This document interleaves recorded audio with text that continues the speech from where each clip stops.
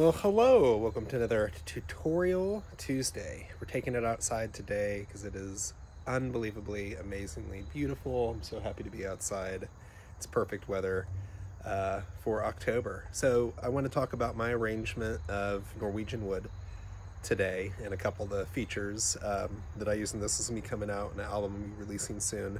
But it's one I play at almost all my solo gigs. I find it to be one of just the most beloved Beatles songs. Everybody always just seems to know this one somehow. It's amazing. And I've always just thought it's a really interesting song.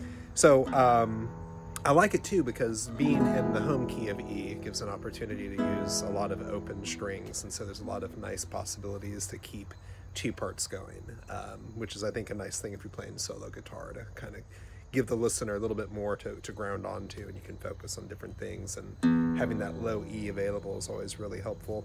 I like to do the initial statement of the melody in octaves. I'll play it on second and fourth string. For that note, I'm voicing it on a B minor chord, and then A, and then to my E, so that's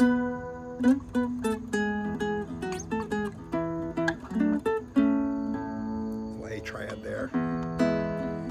One of my favorite tricks on a song like this where you have big stretches of E, if you just play an E chord and hang on, it's kind of boring. So if you play more like a piano player, move through the chords of the key, you're going to get better effect here. So we just kind of look at that using the E chord, or if you're familiar with the Allman Brothers song Melissa, this E shape, move it up diatonically through the key of E. You get F sharp minor with all the drones, and G sharp minor with all the drones, A major, B major, C sharp, D sharp, right? Now you don't need all of those, but just having a couple of those really helps to create color, and there's other ways to do that as well, just knowing your inversions and triads diatonically in E.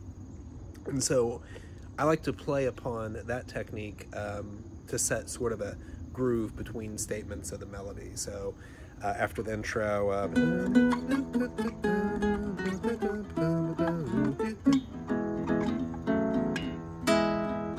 or up here,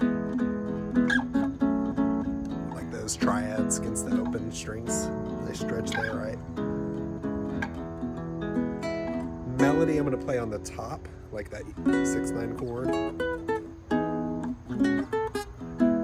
So those are all just inversions of E, right? E6/9, standard A-type, E major 7. You could say B flat, B6/9, but I'm thinking there's an E6/9 with B in the bass.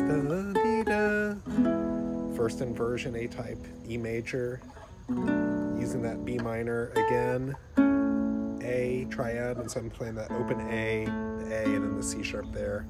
Then back to that groove concept.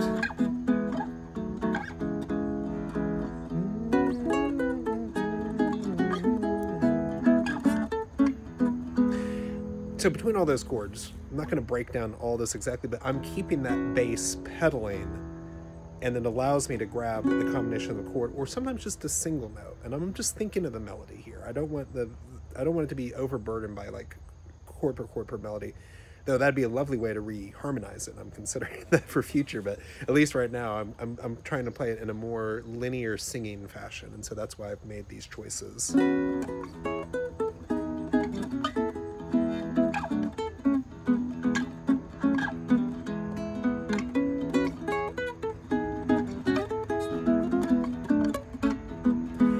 Play around with some different ideas. Okay, so the bridge is easy because it just goes to that minor. So we just kind of like a parallel modulation. A lot of different ways to do it. Sometimes I'll keep the melody simple. Or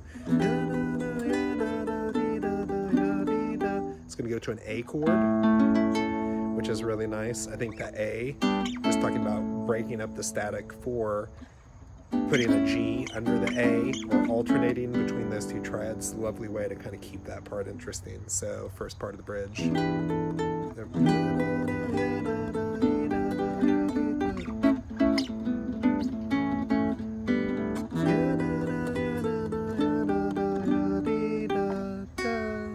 Or F sharp minor. Where's my melody note?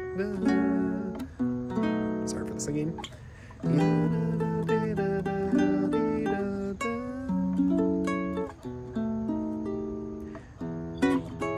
So let me just play the whole bridge so you can kind of get a sense of what I'm talking about.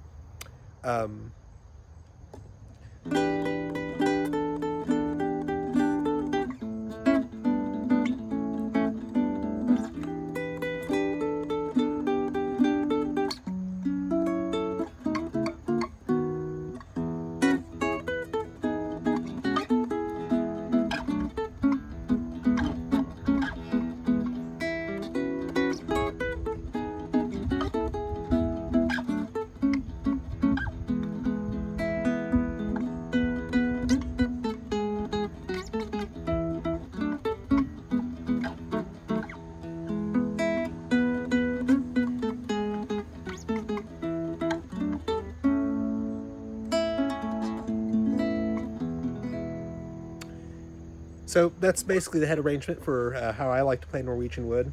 Name's Max, guys. If you liked it, please subscribe, check out my music, and thanks for watching. Peace.